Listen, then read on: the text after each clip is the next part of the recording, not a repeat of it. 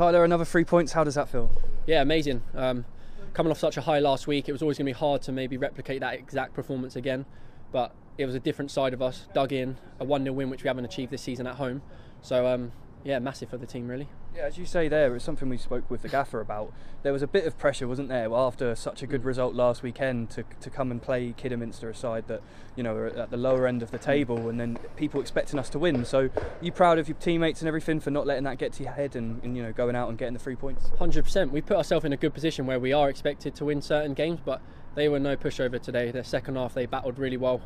They'd probably say they deserve something from the game, but all in all, you know, games like that where we dig in and get those 1-0 wins, that's where we'll climb the table. They're sometimes more impressive performances, like I say, especially after last week.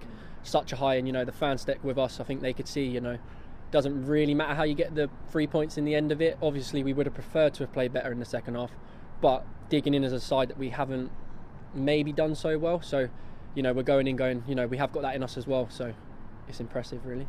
And a clean sheet at home, that's something that has, you know, it's been few and far between for us, clean sheets this season, so that must feel really good for everyone. Yeah, especially for the back three, and Geordie especially, you know, he's made a lot. I saw the other day he made one of the most match saves in the league, so it was time we gave him a clean sheet. You know, it goes on his record, that. So, no, proud of the whole team, really. We did dig in, and hopefully we can keep getting a few more clean sheets now.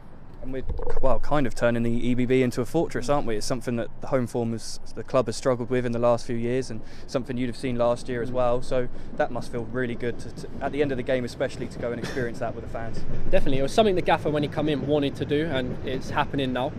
Teams will come here and think, "Cool, it's going to be hopefully a long afternoon," and they gave it a good go today. But luckily, we came out on top, and our form speaks for itself. We're in a really good position at the minute.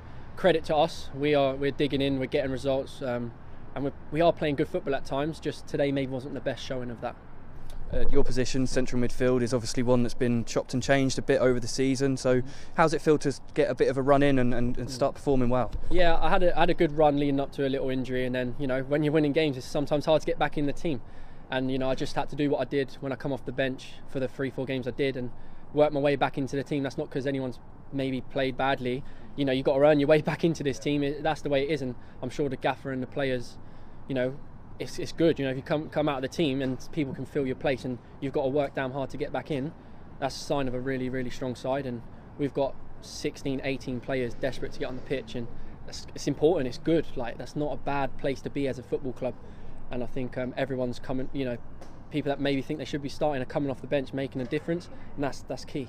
And something as well that's been impressive is despite that, people fighting for each other's places. There's such a good vibe around the team, isn't there? 100%. Just for example, me and Tommy, we've been fighting for that spot recently. We have such a good relationship. He's a really good guy, and I think we have a good relationship between each other, like a sportsmanship relationship. We both want each other to do well because we want the team to do well, but obviously we both want to be playing, and he did excellent in the time he was in. I think I've come in and done really well. It's a battle that I know I've got to play well each week, else he's going to come back into the team. And not just me and him, that's just an example. There's places all over the pitch where people are like, oh, if I don't play well, he could easily come in and take my place. So that's the top teams have that, you know, and we've definitely got that.